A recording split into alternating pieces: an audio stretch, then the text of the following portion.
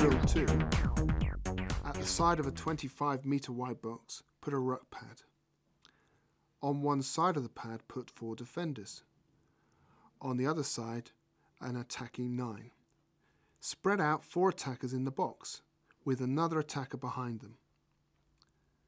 Start with a forward about 2 metres away from the side of the pad. With a ball, make him run and drop down on the pad, placing the ball. As soon as he starts his run, the defence can spread out. Once the ball is on the ground, the 9 can pass the ball out and a defensive situation unfolds. The key points for this drill are that the players who are defending should stay square so they are balanced as they move up. They should also keep communicating throughout.